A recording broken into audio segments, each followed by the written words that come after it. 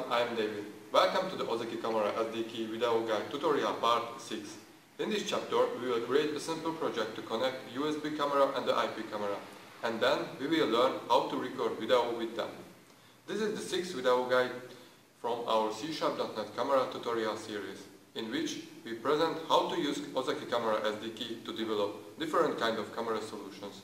This SDK is ONVIF compliant, easy to use and effective.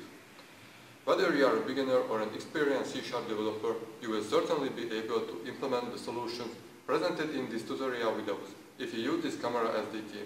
This is gonna be a great video series. They contain short and practical code explanation. I hope you will enjoy it. In this video, the main steps are the following. First step, download the SDK from the website. Second step, create a WVPF solution in Visual Studio. Third step, implementing the camera viewer application. Fourth step, extend the application with recording video function. And finally, the fifth step, check the result and we try out our application. And let's start now with the step 1. First of all, let's download the necessary SDK from the camera-sdk.com.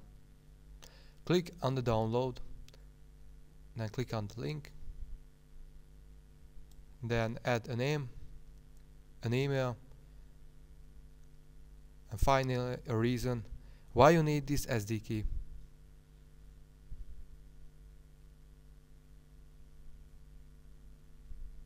Then click on the OK button. Now you see the downloading link. Click on it and install it. About the installation, you can find more information in the Quick Start section. After the installation, let's create a new WVPF solution project in the Visual Studio. Click on the new project and choose the WVPF and give a name.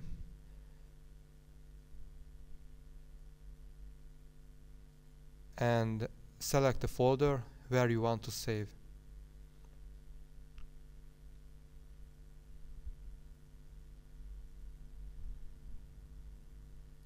When the project exists, then we add the SDK to the references. We can add it where the installer put it.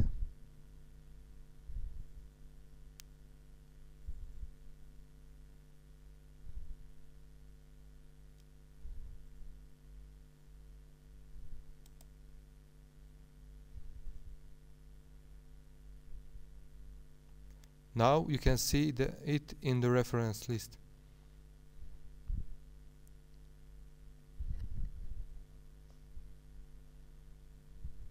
Next step is to create the graphical user interface. We can do it in the XAML file. There we will need 2 buttons for USB camera connection and disconnection.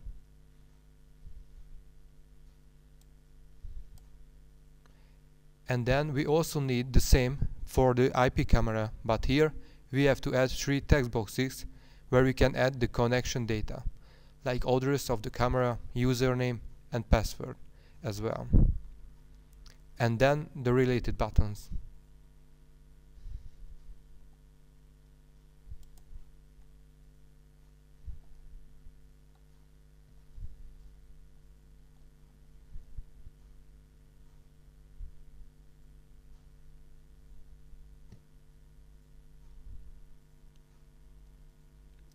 Now we add the necessary event handlers for the connection and disconnection buttons.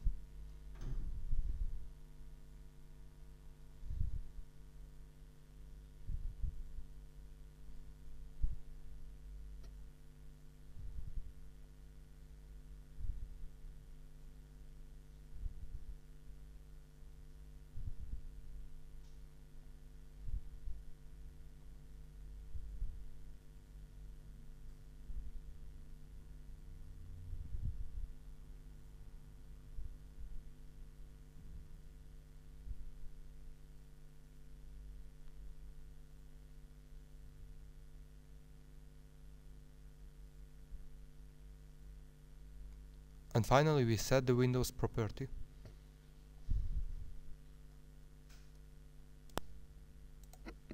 After that we can deal with the control.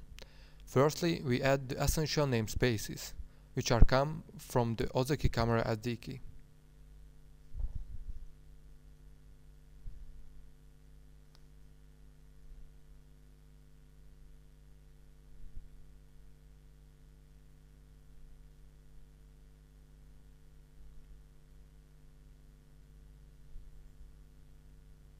Then we add the necessary objects to display the image of the IP and USB camera, like video viewer VPF, bitmap source provider, IP camera, web camera,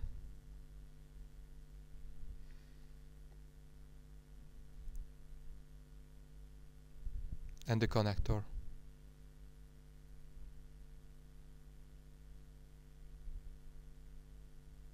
In the constructor, we instantiate the above objects.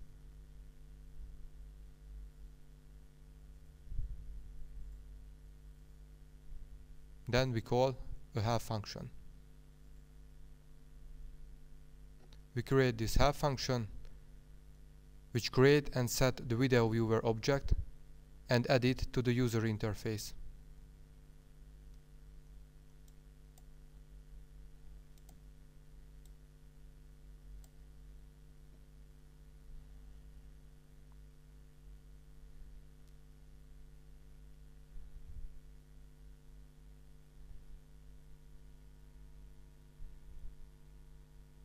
Now we establish the USB camera connection event handler. Here we create a web camera object and connect it to the bitmap source provider, and then start the camera.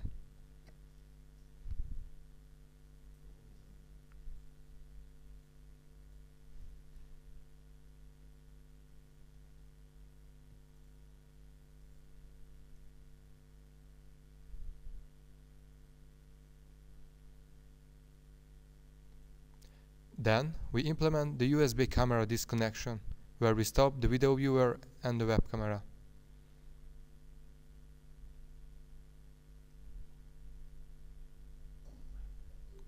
At IP camera for the connection, we add the camera address, the username, and the password.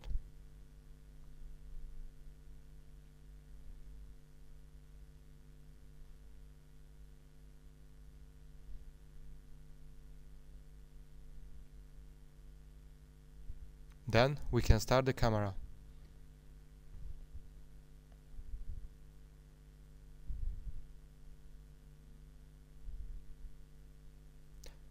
The disconnection happens like at the USB camera.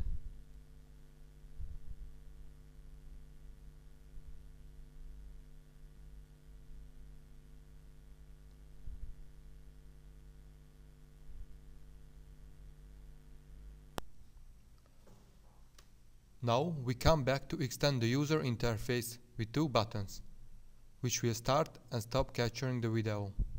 In the XML file, after we added the necessary elements, then for them we generate two event handler methods.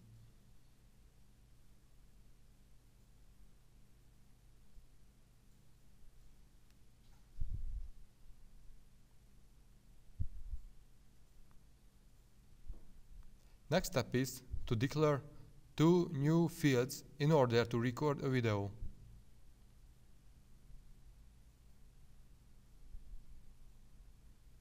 These objects are an iVideo sender object and an MPEG-4 recorder object.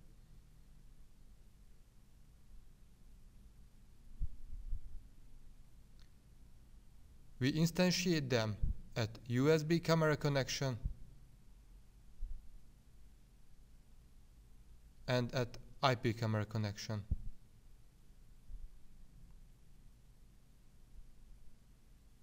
Now we can deal with the starting button. In order to every capture have a unique name, then the name will contain the current date and time.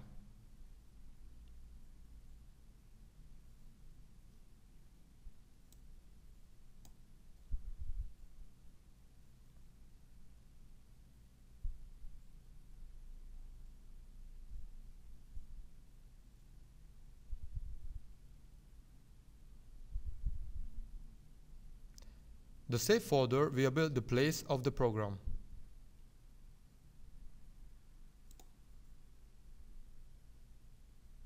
Now, we instantiate the recorder and subscribe an event handler method for the multiplex finished event. Then connect the video sender and the recorder.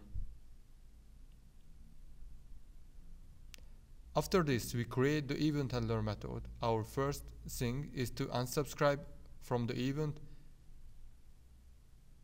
and dispose the recorder. As step capturing, we disconnect and call the multiplex method, which creates to us the video.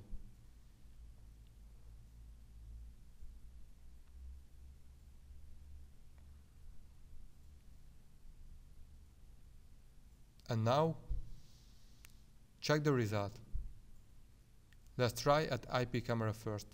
Add the necessary data, IP address of the camera, username and the password.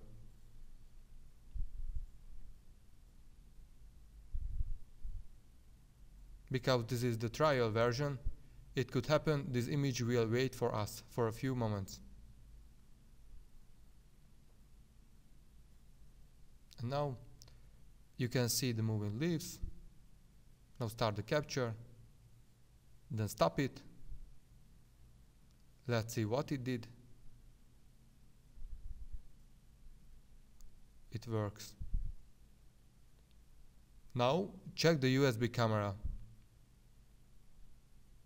Now start the capture.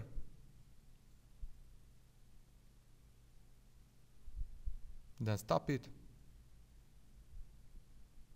Let's see what it did. It works as well.